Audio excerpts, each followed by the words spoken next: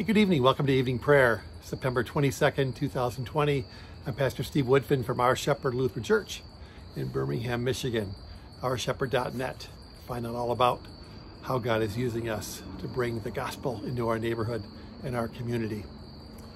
So we're going to talk about Matthew 18, verses 1 to 5 today.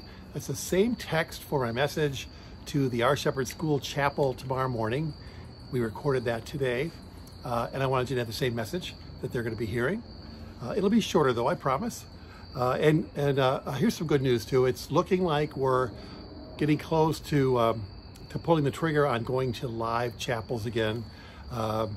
You can imagine it's not nearly as rewarding to record a video to an empty church and then have the kids watch in their classrooms as it is to actually be able to interact with them and involve them in the message.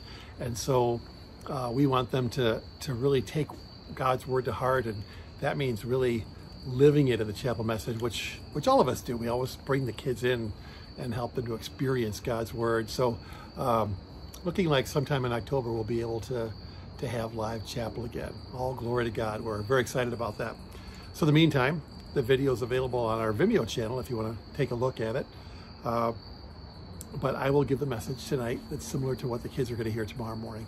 So we begin in the name of the Father, and the Son, and the Holy Spirit. Amen. The Lord Almighty grant us a quiet night and peace at the last. Amen. It is good to give thanks to the Lord, to sing praise to your name, O Most High, to herald your love in the morning, your truth at the close of day. And we hear from Matthew 18, verses 1 to 5. At that time, the disciples came to Jesus and asked him, "Who then is the greatest in the kingdom of heaven?" He called a little child to him and placed the child among them. And he said, "Truly, I tell you, unless you change and become like little children, you will never enter the kingdom of heaven. Therefore, whoever takes the lowly position of this child is the greatest in the kingdom of heaven. And whoever welcomes one such child in my name welcomes me." Wow. You know, we've talked in the past about Jesus saying things that would leave the disciples and all the hearers open mouth, and this would be one of them. Several times in the Gospels, we see the disciples kind of jockeying for positions of power and influence and greatness. Even the mother of two of the disciples making a plea for her sons to have a special spot by Jesus. They wanted this position of power. They wanted a position of glory.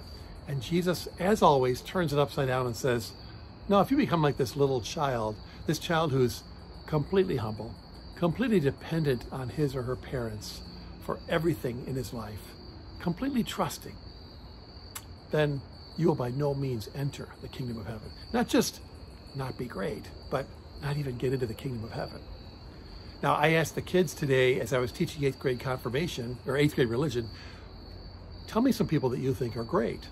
And then I showed the pictures in the chapel message today. They mentioned people like LeBron James, Patrick Mahomes, who else? Well, they mentioned Aaron Rodgers, but that was really for me. So they mentioned sports celebrities. And then to those photos, I also added Ruth Bader Ginsburg. I added Abraham Lincoln, Rosa Parks. People that the world would consider great for all different reasons. Accomplishments in sports, instrumental in ending slavery in the country, someone who stood up against an unjust system no matter what the consequences. So those are people that we consider to be great. And those are some great things that they did that improved the lives of millions of humans. But yet Jesus says, no, that's not what I'm looking for. I'm looking for you to trust me. I'm looking for you to completely depend on me. I'm looking for you to humble yourself and see who you are before God. You are sinners. You are separated from God. But in his great mercy, he has sent me, Jesus says, to die on the cross, to rise again. And because of God's mercy, because of his grace, because of his love, now you have a way to heaven through faith in Christ. Understand that and be humble about it. And I said to the kids, because one of the kids in the 8th grade class actually said, I think my grandpa is great because he's taking care of my grandma. She's not very well. And he just is kind of setting his life aside to take care of grandma. And I said, that's getting there. That's getting there, when Jesus is talking about that humility of totally trusting and depending on him, of setting your own life aside for the sake of someone else. That's what God calls us to do, setting our own lives aside for the sake of the gospel of Jesus Christ and sharing his love, being all about walking this earth as lights and always, always trusting in God completely and totally. That is the life of a true child of God. And it's possible only by God's grace and by his Holy Spirit's leading. And he makes it happen for our sake. Amen. Well, let's begin a time of prayer. The Lord's Prayer, a concluding prayer, and we'll also end with Luther's evening prayer as well. So let's pray together. Our Father, who art in heaven, hallowed be thy name. Thy kingdom come, thy will be done on earth as it is in heaven. Give us this day our daily bread, and forgive us our trespasses, as we forgive those who trespass against us. And lead us not into temptation, but deliver us from evil. For thine is the kingdom, and the power, and the glory, forever and ever. Amen. Visit our dwellings, O Lord, and in your great mercy, defend us from all perils and dangers of this night, for the love of your only Son, our Savior, Jesus Christ. Amen. And Heavenly Father, make us, by your Spirit, humble servants, those who depend completely on you, those who trust totally in you, those who recognize that our way into your kingdom is only by your grace, through the work of Jesus Christ on the cross and through the empty tomb. Lord, may that humility